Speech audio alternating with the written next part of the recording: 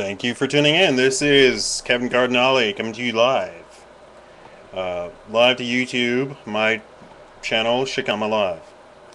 Today I want to discuss an issue that I'm pretty upset about.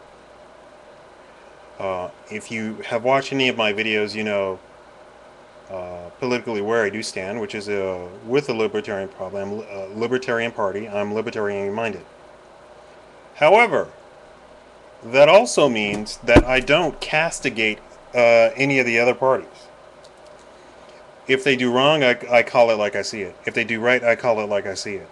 I think every American should be that way. This whole, oh, I'm a Republican, so anything that Democrats do, I'm going to call them a liar or stupid for. Don't do that. Be intelligent. Uh, they're playing you for a fool to begin with. The issue today I'm talking about is all of the news media calling Obama wrong for agreeing to imposing tariffs on Chinese imported tires. So he raised tariffs on Chinese tires coming into America to 35%. And the media is saying, "Oh, the sky is falling," whatever. I don't know who. I don't even know whose corner the media is. I have no idea.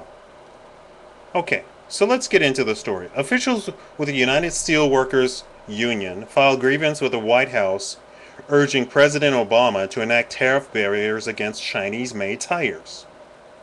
And here's what they wanted: cap imports at their 2005 levels at 21 million units. It calls for half of the 2008 imports, half just 3 years later, imports levels at 46 million units, valued at $1.7 billion. The quota would cap after 3 years, which means it would be lifted. Quota would have a 5% per annum increase in imports. The union believes that the upsurge in Chinese products is directly responsible for the slowdown at American factories, i.e. Goodyear Tire and your rubber company. The United Steelworkers represents 15,000 workers and 13 plants nationwide. Their assumption is actually backed by governmental findings. American manufacturing is struggling with the negative effects of unfair trade practices. Some 40,000 factories have closed just in the last decade. We've lost more than 4 million manufacturing jobs in this millennium. The Economic Policy Institute found that 2.3 million of these jobs are linked to the increased trade deficit with the People's Republic of China. That was the Economic Policy Institute. Go look it up, research it for yourself. This is not the NBC. We want you to research my source, right? This is what China is doing. Their government subsidizes all of its exports industry so that the prices are ridiculously cheap. They dictate prices for all exports and simply cut them a check for the loss each year. Currency manipulation to keep the yuan drastically artificially low. China has a 10% growth rate over the past 15 years, compared to the US, which grows at 2.5%. That means that China should be growing, the yuan should be growing at least 10% for the past 15 years. Yuan has not even changed in 2 decades. Import quotas imposed on goods originating in the United States. Yes, that means China does not allow more than a specified number on any imports coming from the US. No US company may manufacture items in China without a local company owning 51% of that company, especially car manufacturers. Imposes suppress wage laws to keep both wages drastically low and therefore the cost of living very low in China. The U.S. employs no protectionist measures against China. Under President Bush, any suggestions were summarily ignored. Okay? Let's go briefly over the history of how we got to our current problem with China. Under George W. Bush, he wanted to sell the dollar. He wanted to grow the government. He more than doubled the government, the deficit, not the trade deficit, the deficit. He more than doubled it in just 8 years to $10 trillion.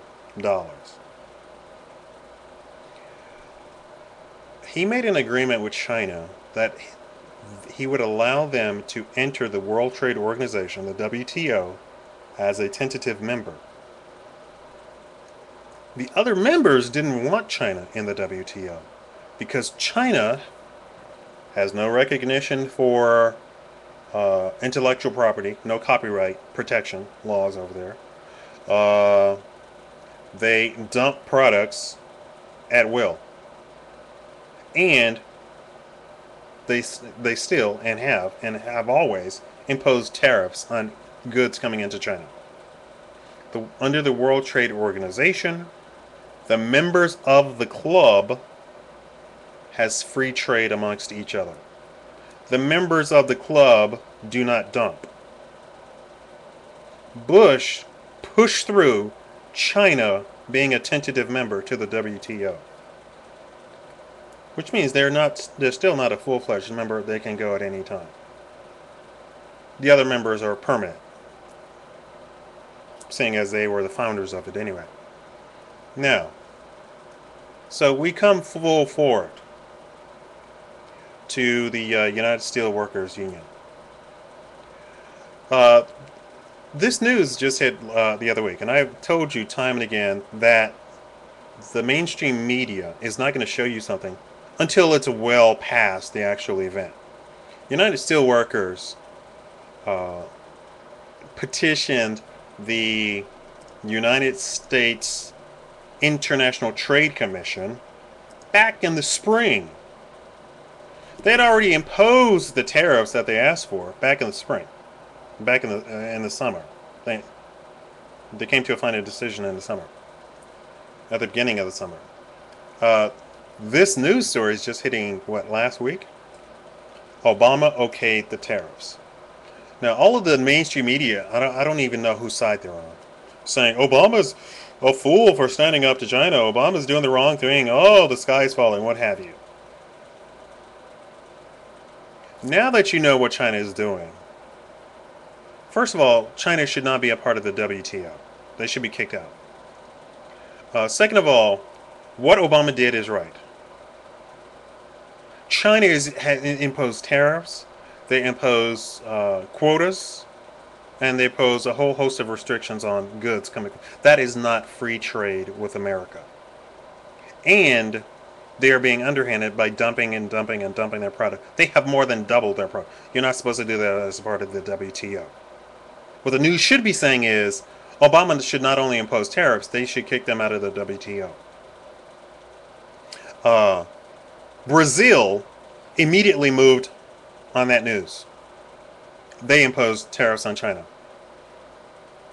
They were just waiting. The other countries were just waiting for somebody to stand up, to China. And they have. And there we have it. And China's afraid that there's going to be massive retaliation against them. As well there should be. Once again, this is Kevin Cardinale out.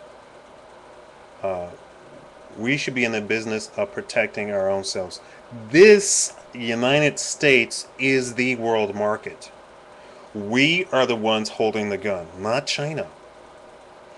People fight tooth and nail to bring their products to the American market.